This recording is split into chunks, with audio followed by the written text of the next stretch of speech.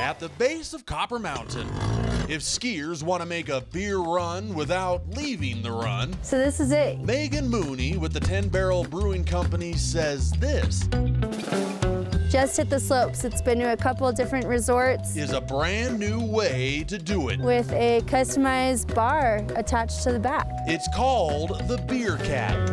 We can fit 3 half barrels, which are the regular size keg in there. A 1987 LMC Snowcat. 2, sticks in the front, right track, left track, gas pedal. That's been retrofitted and designed to serve 3 types of 10-barrel beer. 3 taps, a cooler. Anywhere on the ski hill. We can go anywhere a regular Snowcat goes. And while the Beer Cat isn't huge, it's been built for efficiency.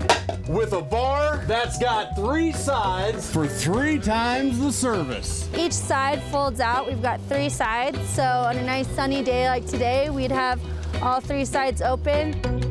It's just starting to get on track. It just got finished end of January. By offering a beer not only from a can, but right out of the cat. It definitely tastes better coming out of the Beer Cat. And is making rounds all over Colorado for anyone looking to buy the next round. Yeah, it's great. Megan says stopping at Copper. Our next stop is going to be Aspen. And then taking off to see what else is on tap. Plenty of time to catch the Beer Cat.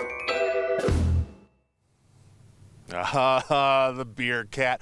This idea was from a guy named Mike Bassett, who used to be a professional snowboarder. He custom made the Beer Cat, and now it's on this national tour. It was in Oregon. It's been at Copper for the past few days. It's up on the trailer because they're today going to haul it off to Aspen, and then on the 16th, it'll be at Eldora if you want to catch up with the Beer Cat. And Gary and Anusha, about 45 minutes ago, I was saying it was too cold to enjoy a frosty beer, but I've come up with the solution.